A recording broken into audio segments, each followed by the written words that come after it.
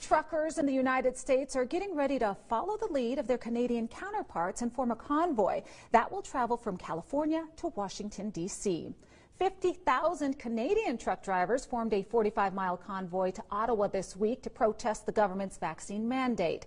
That now requires all essential travelers to show proof of vaccination to cross the border into the United States. The American truckers formed a Facebook group that, as of today, has more than 67,000 members. The page states that they support freedom and they are done with the mandates. The group has not yet announced its start date, but says the convoy will be scheduled soon.